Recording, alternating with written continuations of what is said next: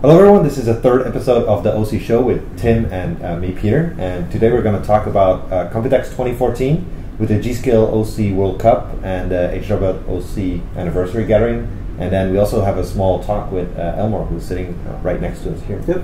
But first of all, Computex 2014. Yeah, so I guess Computex this year is going to be very much like the last year's, if not maybe bigger, we don't know really yet, but it's going to be approximately 40 to 50 overclockers joining in, including overclocking related media from different countries to cover all the events that are planned and going to happen at Computex. Yeah, I think the total amount of people or overclockers joining Computex this year is going to be similar to last year, which was about 50.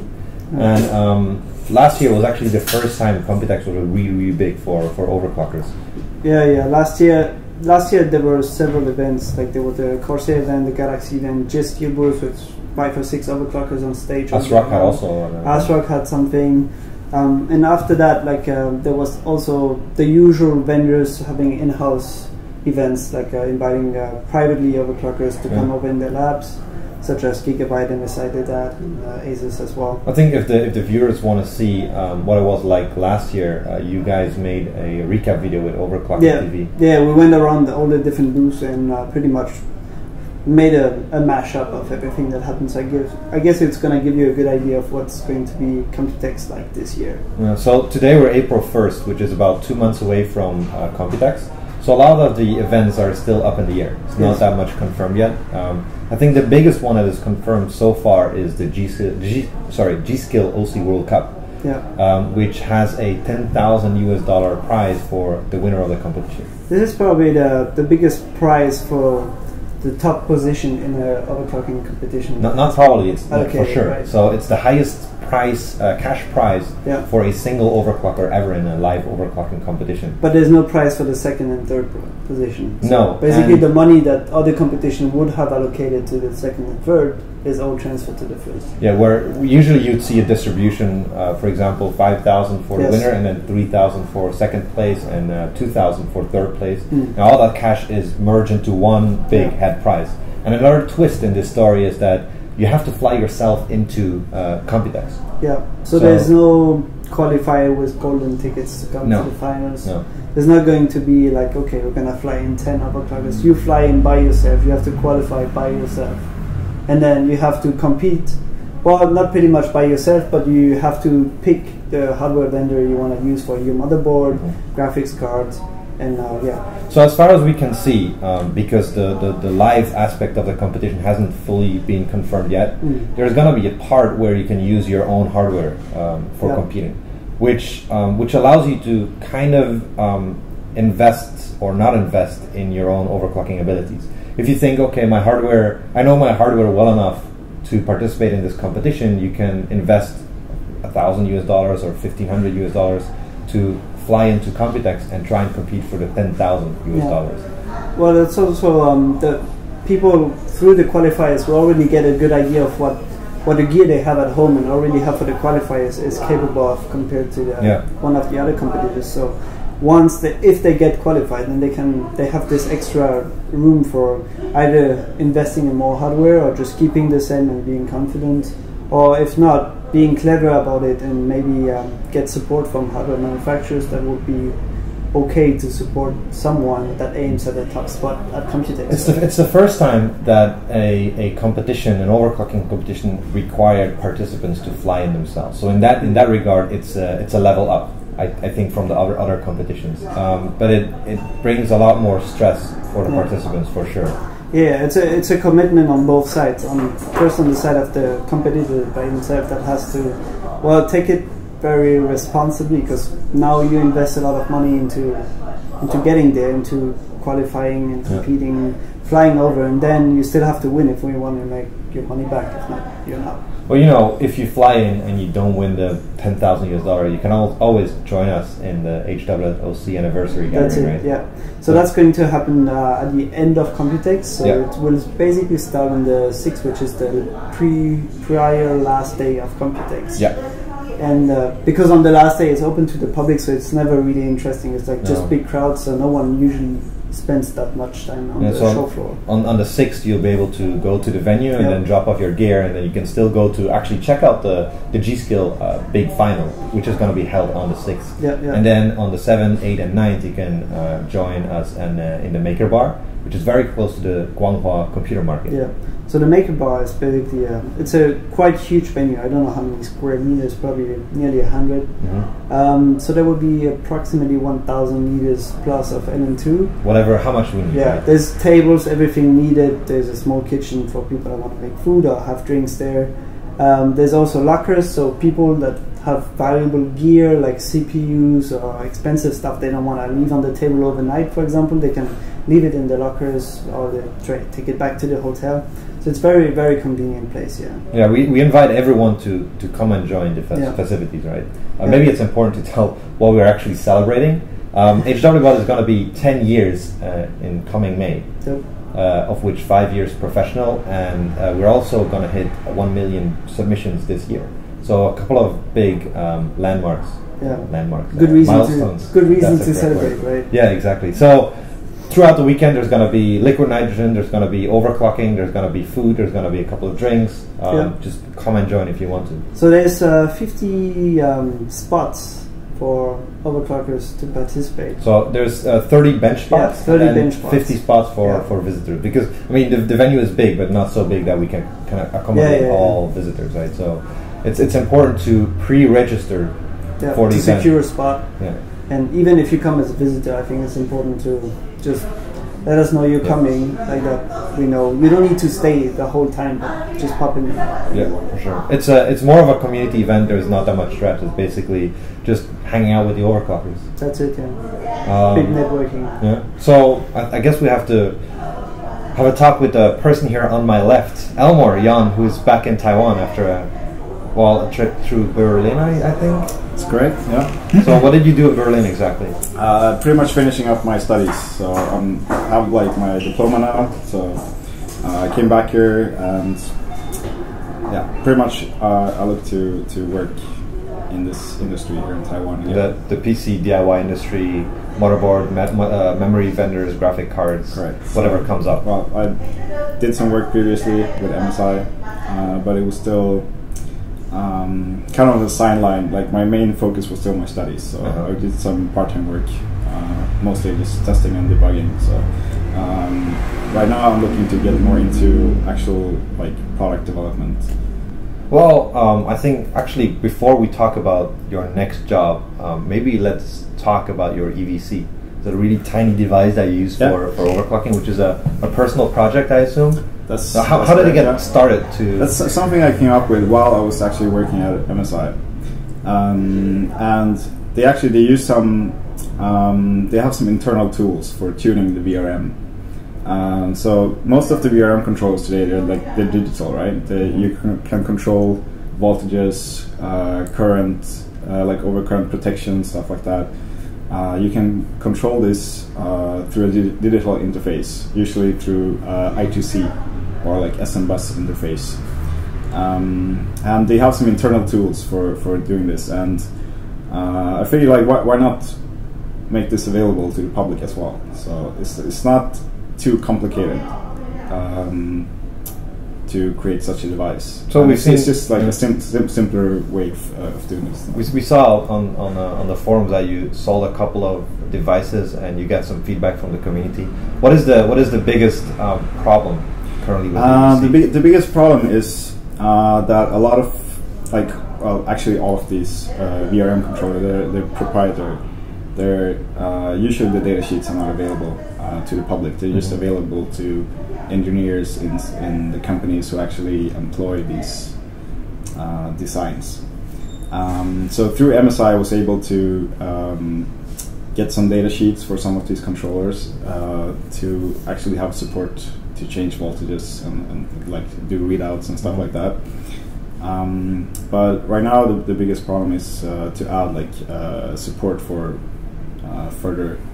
Do you get a lot of help from the community for adding support, or is it something that you just have to do yourself? There's some, so some people, like most people actually, will buy the device because they have some card which is maybe a little bit difficult to do a regular like feedback mod or something like that. Like for example, you have a limit for the over voltage, which will be triggered if you do a normal feedback mod, typically around like 300 millivolts over the that's one standard. 300 to 350 is usually the issue. Yeah, and by setting the voltage through the EVC, you like set it the proper way, designed by the manufacturer, so you won't trigger the over voltage protection. So how hard is it for people that haven't the supported card to get back to you? What do they need to do to get back to you and get a... So there's like some ways, right? Like if you don't have the data sheet, you can still kind of like reverse engineer it. You can do a scan of the bus, so you can find like some devices, and then you can try some like standard methods to try to set the voltage. Like for example, if you have just a different model number, usually the way you set the voltage is still the same. It's just like a spin-off of the same product. So usually this will do the trick. Okay, that's the most difficult way or the easiest way? Of course, it's a lot easier if you have the data sheet. Yeah. Okay. And is it easy to get those data sheets, or?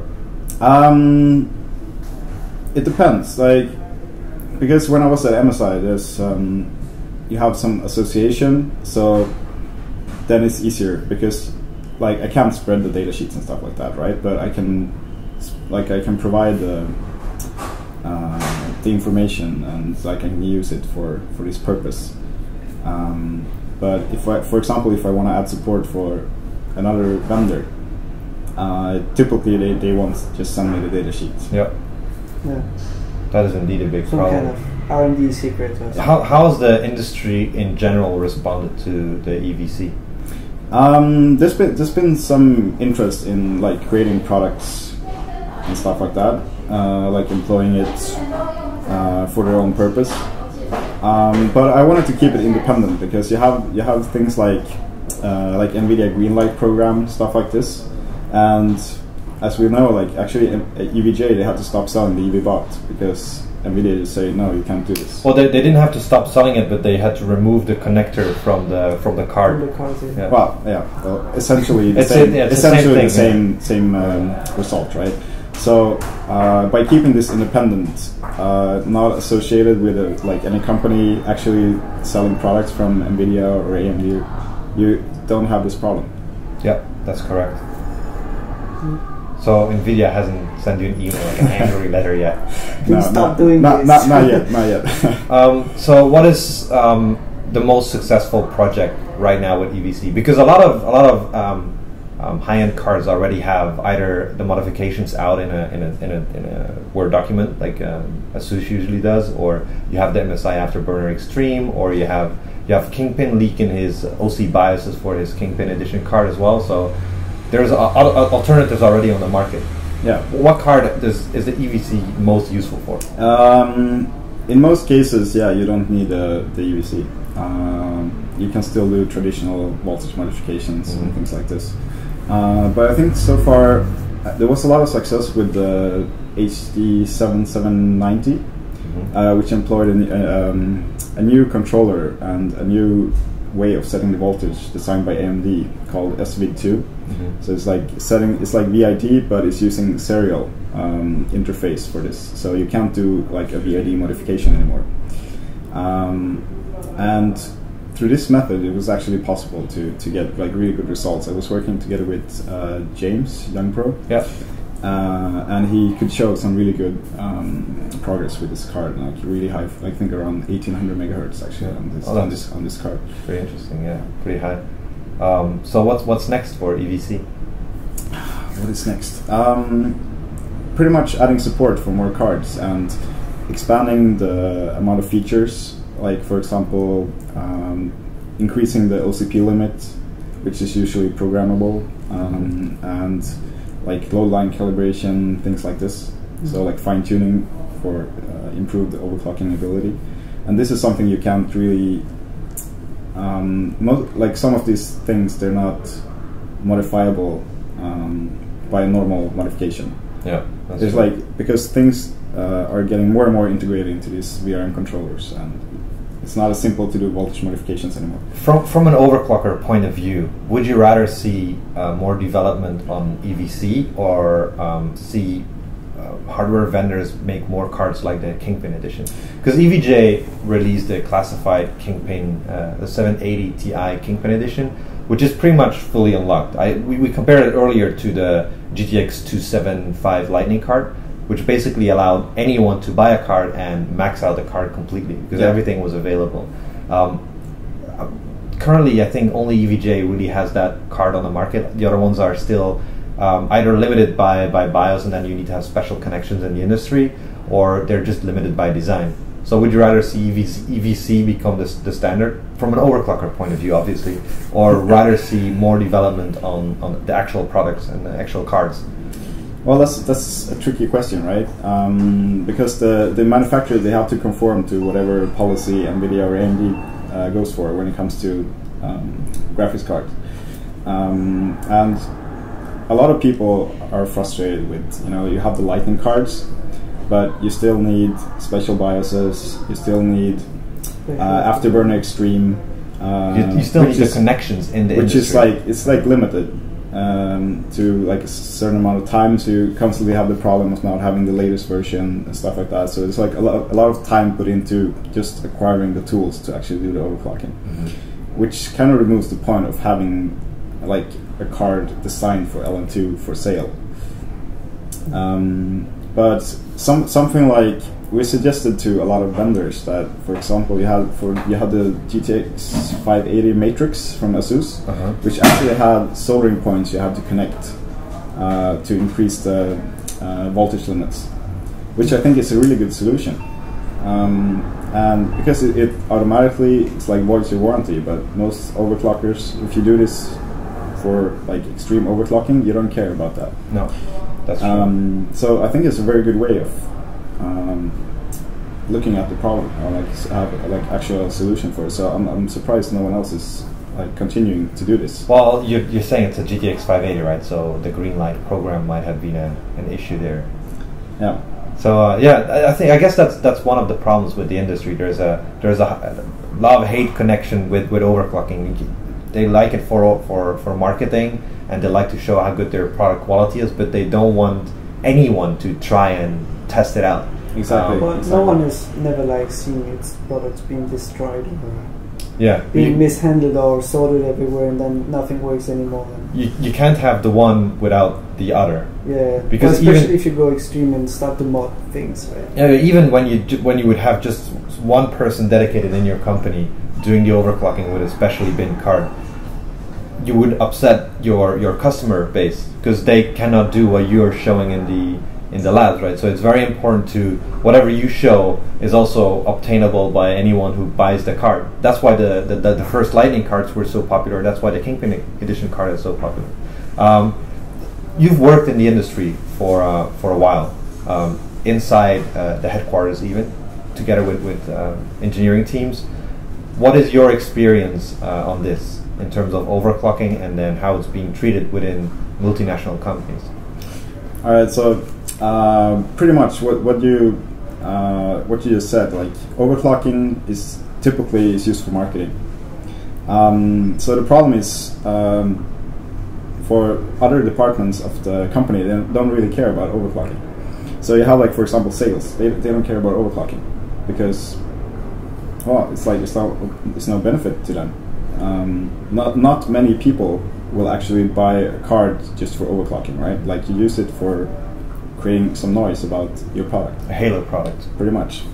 And the problem is engineers also, they have so many other issues to work on. Their workload is focused mainly on, maybe solving some memory compatibility issues, which is more significant to them than to work on overclocking, because overclocking is a very small portion of the market, and it requires a lot of work to create a really good product. Yeah. Did you experience a lot of frustration because you've been hired, or the company paid you to be a beta tester to help out with overclocking, so they wanted to invest money and resources in this overclocking thing, as we call it, but then you're saying it's not fully supported within the company. Is that frustrating or for a lot of people it's like the dream job, right? Like if you're an overclocker, you want to work with one of the companies just doing overclocking all day, right? But it can get quite frustrating because you're not really part of engineering. It depends on the company setup, right? But in a lot of cases, you won't get included into engineering because all of the companies here are Taiwanese, and the engineering team is Taiwanese. They only speak Chinese. Their English is not that good, so it's very hard to integrate and create a better product together with the engineers. They also, as we said before, like they don't really that into overclocking. For them, it's mostly trouble because you come with these issues, but you know it's not. And it's most not of really the time relevant you're bringing also like issues back, right? Yeah, so you end up doing more technical marketing and support thing for overclockers than anything else, right? Exactly. And if you just get the product all the time, and you just have to tell every time you get a product, and you have to give feedback, and you just tell, oh, this is wrong, this is wrong, this is wrong, this is not working. It can get quite negative, you know. And you're not really involved in the process. At a certain point, just like, well, I'll just do it myself, right? But you don't get any help trying to improve this product because it's not a priority. Or for engineers, they have like more important things to work on. And also, I assume it's a pride of an engineer because every engineer gets assigned to a certain product, and when something's wrong with it, the pride of the engineer is going to be, well, I want to fix this. Pretty much, you don't want to make them look bad, right? Like you don't want to go in there and do their job because they're going to look bad to your boss and things like that. So usually you're like, as an overclocker, if you're in a company like this, typically you're quite big companies. Yep. So you have your position. You're supposed to do this work. You're not supposed to do other work. Yep. So this is kind of a problem. So if you can work around this, like you have in some situations where this actually works, where you have, for example, you have at ASUS, you have Shamina working there, and he speaks Chinese, and he's very well respected within the company as well. So he can actually, he's pretty much free to do what he wants, and the engineers, they listen to him, and he can achieve great things. That's a testimony to the great products he's built, right? I mean, so that's pretty much. You also have Nick Shi, what he did at Sirac as well. It's like the difference between when he joined, like after. It's almost night and day. Yeah, if you look at the OC formula and then what they had before, it's night and day difference. So for you that experienced the other side, where you had like this relationship with R&D, I guess now your expectations for your future job would be to have that connection with R&D. Yeah, you reach a certain point where it's not enough to just you don't want to do overclocking anymore. You actually want to improve the product and do things that matter. Do things that are gonna benefit the overclocking community. You know, you want to help people actually get higher, like reach higher frequencies, and have a better product, pretty much. Right? Even from a personal challenge point of view, in the end, there is only so much you can do with records, and then you just set different goals for yourself. Even if when you hit the limit of, let's say, a graphics card, and you can fix something to get a higher score, that would be a challenge that you put to yourself. And I guess that's more interesting than just chasing the records. It's figuring out when you hit a wall, how you can break down that wall and get even further. Exactly. You need to keep your motivation for your work.